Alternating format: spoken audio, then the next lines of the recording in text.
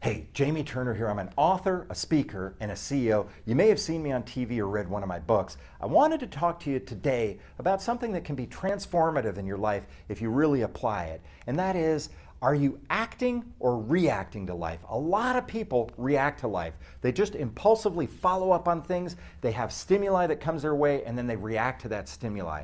Successful people go out and act before the stimuli hits them. They think through what they want to have happen in their lives in the future, and they start planning towards that outcome and then act towards it. So the question I have for you is, are you a reactor or an actor? If you're an actor, you're somebody who sees things coming down the pike and you act towards them, as opposed to reacting once those stimuli hit you. And that's a big game changer. So keep that in mind. Are you an actor or a reactor?